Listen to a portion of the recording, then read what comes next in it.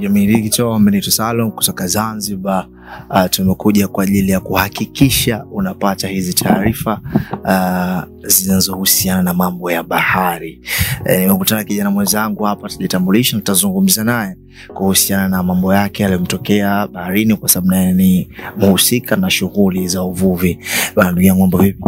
Poa tu, sijui kwa wewe unaendelea? Safi, mambo anasema. Nashukuru Mungu, sijui kwa nini. Safi. Kwa faida ya mtazamaji, unaitwa nani? Naitwa Msimcha, nikipatikana pande za Chwaka. Unafanya shughuli gani? Mimi ni mvuvi. Yaani kwa kifupi naweza nikakwambia ni baharia. Kwa huku kwetu sisi. Tofauti na baharia ambao wanachukulia mjini kwamba baharia yote ni mtu ambaye anavaa gesi. Ila kwangu mimi nachukulia baharia yoyote ambaye ni mzamizi, ambaye ana uwezo wa kunapia kuanzia pima 3 na kuelekea chini. Ndugu yangu, kuna habari zako nimezisikia kwamba ni miongoni mwa vijana ambao mwenye uwezo wa kwenda pima mpaka 12 kwenye maji. Sijui kweli hili? Naweza nikakwambia kweli au nikakwambia si kweli. Kwa sababu kwa ushindani hivi sitaweza kwenda. Nilisikia habari za aina ya uvuvi kwa pweza pia. Labda ungetufafanulia njia za kumvua pweza, kwa sababu inaonekana kiumbe hatari pia ya kumvua. Ndio tuhadisie. Kweli pweza ni kiumbe hatari sana. Tena ni hatari na zaidi ya kuwa hatari. Kwa sababu pweza, kuna pweza design nyingi. Kuna pweza ambao wanavuliwa kawaida.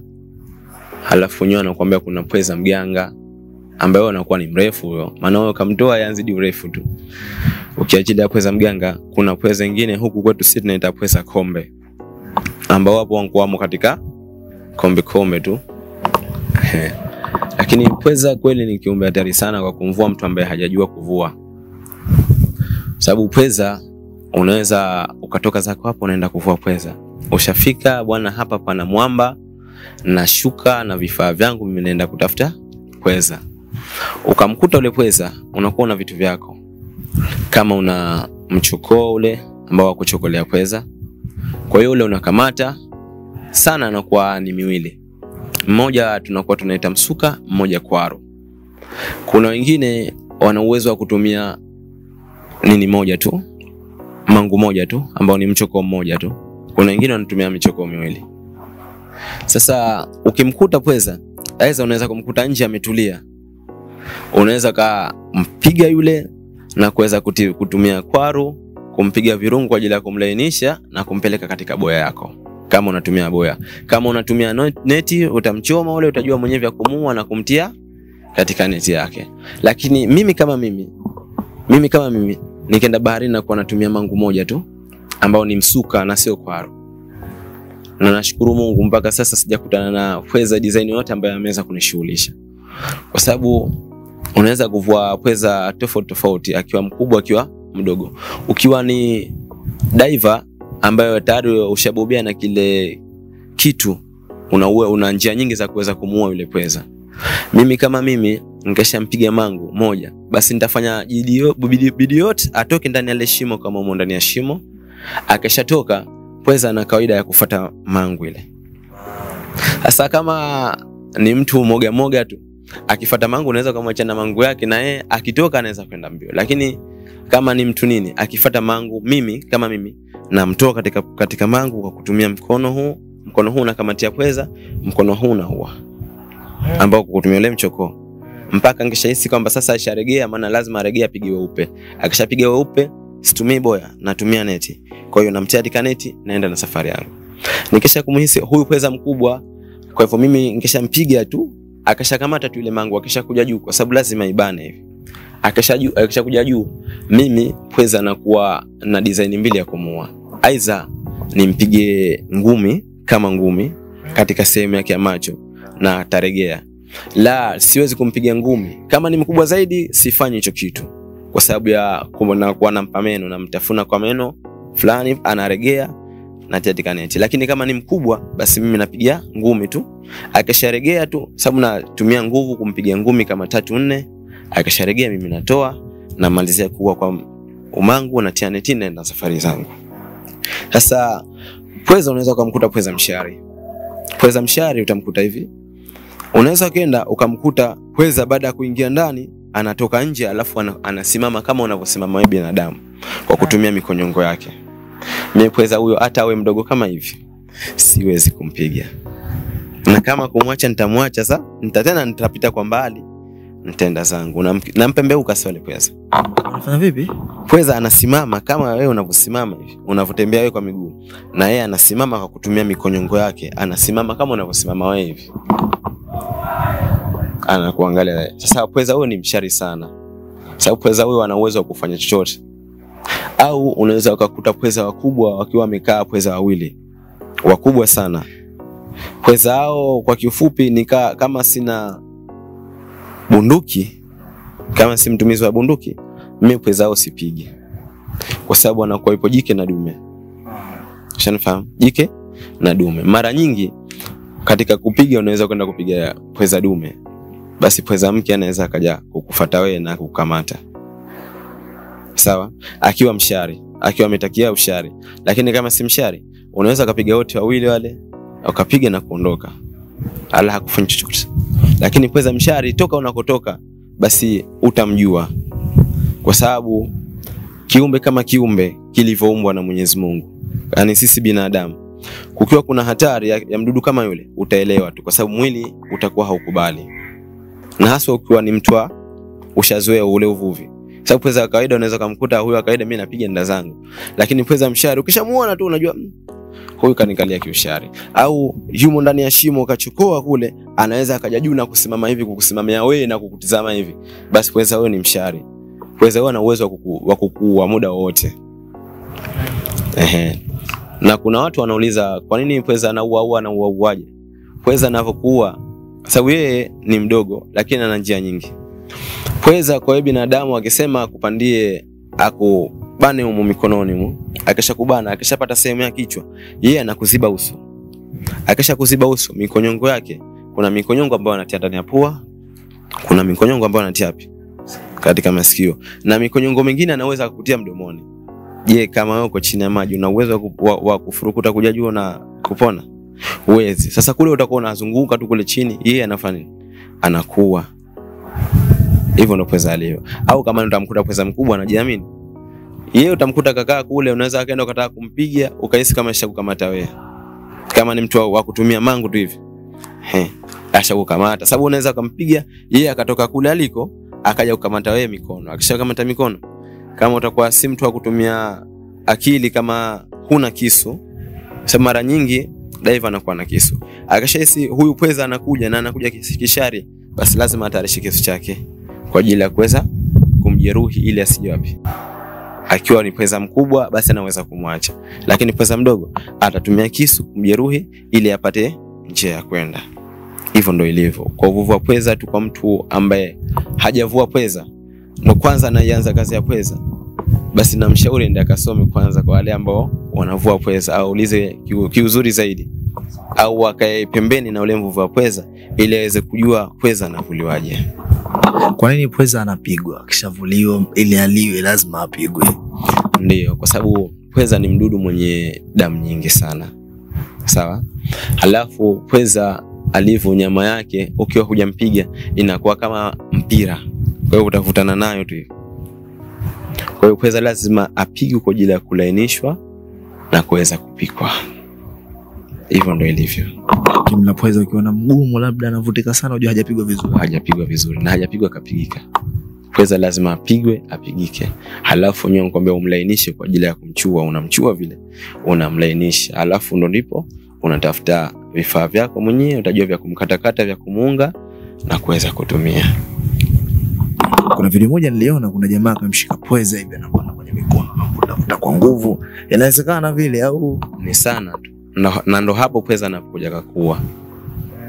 Kwa sababu anakupanda kwa nguvu. Akisha kupanda yeye hatafuti pengine popote, anatafuta usoni. Akishafika usoni tu, basi yeye kazi yake imekwisha. Kama anajua vile, kama anajua uso uko wapi, moja kwa moja anatafuta uso ulipo. Akisha kubana tu mikononi, akishapanda tu mkononi, basi yeye atafuti pengine popote, yeye mikonyongo yake na kuja zake. Kwa sababu anajua mimi nikapanda hapa nishafika wapi? Kichwani. Akishafika kichwani, moja kwa moja. Pweza hata kubane huku, basi atatoka chini anakuja zake wapi? juu, lazima kitafute kichwa kilipo. Wana speed. Na ana nguvu sana. Sababu pweza ana manyato yale. Yale manyato ndo ambayo anakamata na mengine ambayo ya kujivutia juu. Sasa kwa mtu kama hujamzoea, hujui vya kumtoa pweza, akaisha kubana, utakuwa unavuta hivi. Huwezi kujua mvuta vipi. Lakini kwa watu wengi ambao wanajua kwamba huyu anakuja na anataka kishari ambaye ni mdogo, basi ana uwezo, yule pweza anakuwa na demba kile kichwa chake. Kwa hivyo wengi wao pale anakuwa anageuza ile demba. Akishageuza demba tu anajua huyo moja kwa moja sharegea. Kwa sababu unapomgeuza lazima kuna kidude ndani kule umgeuzie nacho. Ukakigeuzia nacho tu basi, yani kama ni ubongo wake pale esha nini ushamweza. Yani ule wino wake ambao ule kuepo juu, ule kageuza tunaona kuja juu ule. Kwa hivyo pale ushamweza pweza. Hata uwe nchi kavu. Hata uwe nchi kavu. Hata uwe nchi kavu.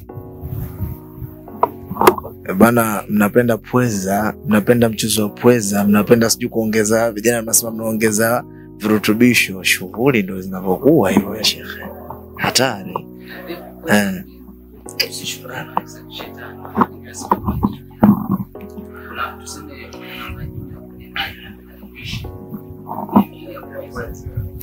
Kuna wataalamu wa Kiswahili wanakuambia jini lilivyo, jini kama jini, basi limekuja na umbile la pweza. Kwa hiyo wataalamu wengi wanakuambia pweza si mdudu mzuri sana. Shanifahamu? Kama jini ataamua kuja saki umbile lake la kijini, basi atakuja na umbile la pweza. Kwa sababu pweza ndo jini. Na wengi wao wanakuambia pweza ni jini, kwa sababu hata abiriki muda wote. Na ndo maana wengi wanakuambia pweza ni jini. Sema kama pweza ni jini, pweza ni nani? Ila ni watu ambao wanasema hivyo, wataalamu wa Kiswahili ambao wanakuambia hivyo kwamba pweza ni jini, kwa sababu jini iko katika umbile la pweza. Sasa anapatikana kwenye mawe. Katika mawe, sehemu ya mawe ndo anapokaa pweza. Hawezi akakaa sehemu ambapo haina mawe. Pweza saa mwenzake jiwe. Kama ulivyokuwa wewe mwenzako nyumba, kwa hivyo naye nyumba yake ni jiwe. Atatafuta pango yote ile kuepo kule atajitia. Na ukimwona hata pweza wewe mkubwa vipi, lakini anaweza kujitia katika kitundu, wewe mwenyewe utashangaa. Huyu pweza kweli ameenea katika kitundu hichi? Ndio. Mdogo pweza anapenya. Mlango wa mdogo vipi pweza? Pweza mwili wake ulivyo bwana, ni mdudu hatari sana. Wewe utasema hapa pweza haingii, lakini yeye anakwenda pale na kupenya bila wasi. Alafu mdudu pweza alivyokuwa mbaya zaidi, ana uwezo wa kutoka hapa kwenda mita yote ambayo anajua yeye kwenda kutafutia chakula. Basi nyumbani kwake anapajua atapita pango ngapi, lakini atarudi pale pale. Na ulaji wake mkubwa sana ni kaa. Ulaji wake mkubwa sana pweza ni kaa. Pweza hapo akishakuwa tayari, ashakuwa pweza mwamba, basi ana uwezo wa kwenda kungoa. Kuna madude sisi tunaita upanga. Anangoa upanga na anavunja na anakula. Huyo pweza, huyo kiumbe huyo, mimi nishakutana naye pweza kama huyo. Kusema ukweli mimi nimekutana naye na nimeweza kumpa msumari. Huo msumari ni nondo zile nyepesi zile kama za milimita 8 zile. Ushazipata? Ule umechongwa vizuri mbele. Nilimpa ule. Pweza sababu mimi natoka huku na ule kiumbe anaingia, mimi naona kivuli tu kinaingia ndani. Nikasema pale pana nini? Sasa kuangalia pembeni pana mapanga ubavu mmoja. Halafu kuangalia vizuri naona kaa wawili wanamalizikia kuingia ndani. Yaani kama amewakamata kaa wawili anaingia nao ndani. Nikasema huyu pweza, na huyu pweza katimia. Nimempa msumari, pweza akanionyesha sasa kama mimi ndo pweza, kaja juu hivi, msumari anao. Hatimaye nikachokoa sababu ule msumari unakuwa kama una kikoeko fulani.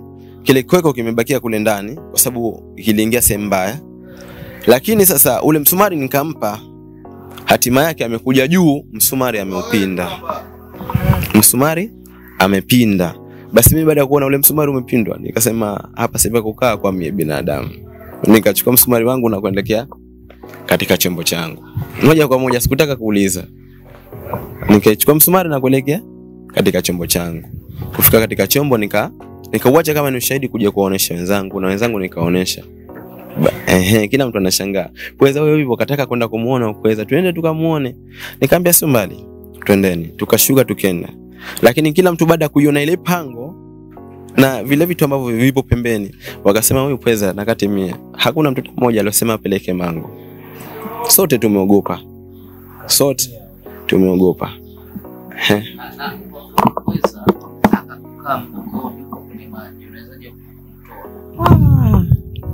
Hiyo siwezi jua, lakini akakukaa mgongoni. Bidii tu. Lakini akushaka mgongoni? Sasa imehamia mgongoni, yeye ndo anapiga kichwani. Mbele inawezekana kwa muona kwa mtoa. Nyuma vipi? Sana anatokea mgongoni. Hapo pagumu. Hapo pa kumtoa pagumu sana. Tena hapo ni bidii ya Mungu tu. Bidii yako wewe na Mungu atakapokusaidia kuweza kumtoa Pweza mgongoni. Lakini mgongoni mara nyingi yule anapokuja kama ni mgongoni basi atakuvaba mwili mzima huu. Mkonyongo atakuwa anapitisha huko. Sasa wewe hutojua ukamate mkonyongo gani. Na ukashachukua huku anatanguliza mbele anakuja mbele. Wewe unao huku anakuja mbele. Akisha kufikia huko tena basi. Wapo watu wengi ambao wanasikia kwamba walikamatwa na Pweza. Wapo nasikia ambao wamekamatwa na Pweza. Baada ya Pweza kumkamata mwenzake ndio yupo pembeni. Yaani yule Pweza alikuwa yumo katika wenyewe tunasema kamba ya boya. Kwa hiyo yule Pweza katika kwenda yeye katika kupinda, yule Pweza akaja kumbana mgongoni. Sema ndio mwenzake yuko pembeni. Katika ile kishindo mwenzake kamwahi kwenda kati ya kisu na kuchana tu. Baada ya kuchana akapande mbele. Kwa hiyo akavuta pande ya huko akavuta na pande ya huko. Mshikaji baada vile akaingia chumbani, hakutaka tena kuogelea. Akaingia chumbani. Kwa yeye lakini kwa ndio diver anatakiwa na kisu kikali. Maana akapiga na kuondoka. Ndio. Diver kama ni diver anatakiwa na kisu kikali. Vyote tu utakavyoweza, lakini mara nyingi kisu kiwe kikali na bora kiwe kirefu kidogo. Kisiwe kifupi. Kwa sababu kifupi tamfikie sometimes inakuwa ni ngumu. Kwa hiyo kirefu kidogo na wahi kuagiza. Shukrani sana. Stali nawe pia shukrani pia. Wana habari hizo za Baharini na Pweza. Haya bwana, habari jamii, endelea kusubscribe. Mimi Salum kutoka huko Zanzibar. Mpaka wakati mwingine inshallah. Vitu vya ajabu pia ambavyo vinakuwa navyo hapo unakutana navyo. Labda ushakutana navyo vya aina gani? Vitu vya ajabu ambavyo vipo baharini ambavyo mimi nimeshakutana navyo ni kama vitu hivi vya Kiswahili ambavyo wanafanya huko watu juu na unavikuta baharini. Unaweza kuogolea, unaweza kukuta chungu, kipo chungu kimekiwa mafia sasa kabisa. Kipo. Unaweza kukuta chungu kimefungwa juu, kipo. Unakutana na machupa yale makubwa yamezongwa hapo mawili matatu, hayo yapo. Shanifahamu. Unaweza kukutana na vitu vimewekwa ambavyo vinaweza kuelea huku na huku ambavyo vimefungiwa, ni mfano wa maiti. Maiti tayari bila shaka finiwa nataka kwenda kutiwa katika unakutana navyo pia vipo. Wewe unaenda katika koma ni kubwa. Ukishafika katika koma unachunga samaki, unaweza kukutana na kitu kinaning'inia hivi. Chupa zinaning'inia, si 2 wala 3. Kwa mtu wa kawaida hofu kule. Kwa kawaida hutokufa. Sasa kwa watu tu ambao wanaona bahari ni kitu cha kawaida tu, mimi nawaomba watu, kwa sababu kuna watu wanatudharau, si watu wapi baharini. Mimi naomba waje twende huko baharini ambao wanaweza kuzamia. Halafu tukaangalie huko. Laita ni kama tunaenda na watu 10, basi tunarudi na watu 5. Watu 5 wanakuta tayari washakufa kutokana na muhuma ambao watakutana na kule baharini. Na kwa vile vitu ambavyo utakutana navyo. Kwa sababu mambo kama hayo yapo. Tena yapo na zaidi ya kuwa yapo. Bahari inatisha na zaidi ya kutisha. Kwa sababu unaweza kwenda baharini, si kwamba bahari inachafuka. Nimetoka zangu hapa, mfano nimepiga hatua miguu 2 3 mbele. Ushanifahamu? Nakuta maji yanaenda hivi. Pengine naelekea kusini. Natoka miguu 3 mengine mbele, nakuta maji yanaelekea wapi? Kaskazini. Napiga miguu mengine nakuta maji. Yaani maji yanakusokota. Kwa kiupande fulani kama si mtu wa kawaida na huwezi kuhimili maji, basi yale maji yanavyokusokota unaweza ukaishiwa na nguvu. Kwa sababu kila sehemu na uendaji wake wa maji yalivyo. hivyo vitu vipo baharini. Manake vitu hivyo pia, hiyo story ya kwanza hapo, baharini pia ni sehemu ya watu kufanywa mambo ya Uswahili. Nayo ni imo hiyo. Baharini ni sehemu kubwa sana. Tena ni sehemu kubwa sana.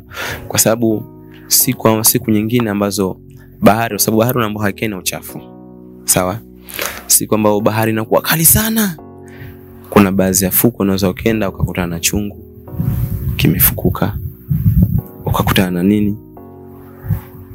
Kwa sababu kuna watu wanafanya mambo yao, lakini mambo mengi yanaenda kutupa wapi? Baharini. Kumbe light kama ndio kwa bahari, na Mungu anasema siku moja bahari inaikausha kwa kiupande fulani na ipeleka kule, halafu hawa binadamu wapite wakaangalia tu haya mazingira baharini, basi wengi wao wanakufa, ambaye mtu hawezi kuhimili ile nafsi yake, hawezi kuangalia mbele na kuona kule jinsi kulivyo. Watu wengi tunawaacha, au tutakuwa tunapita tukakuta maiti tuko, twende nazo juu, narudi na huyu, twende na huyu juu, kwa sababu kuna vitu vya kutisha vingi sana kama hayo machupa. Kuna watu hawezi kuyaona yale, kuna watu wakaona tu chupa tayari, kila mtu na alivyo. Ama chunusi yapo hayo, yapo tena, yapo na zaidi ya kwa yapo. Ukaenda nasikia mtu unavua, mara unasikia unaitwa hamna watu. Ndio yapo hayo yapo. Sehemu nyingi tu, fukwe nyingi tu za bahari, hivyo vitu vipo. Utasikia tu watu wameenda kuogelea, mara huyu ameenda huku, huyu ameenda huku, wapi different time, mambo hayo yapo. Katika bahari mbona mambo mengi, na watu ndio wanakwenda kuyatupa. Bahari kubwa hiyo, na wenyewe wanakuambia bahari kubwa, na kweli wanakuambia bahari kubwa kweli. Ni hiyo bahari kubwa sasa.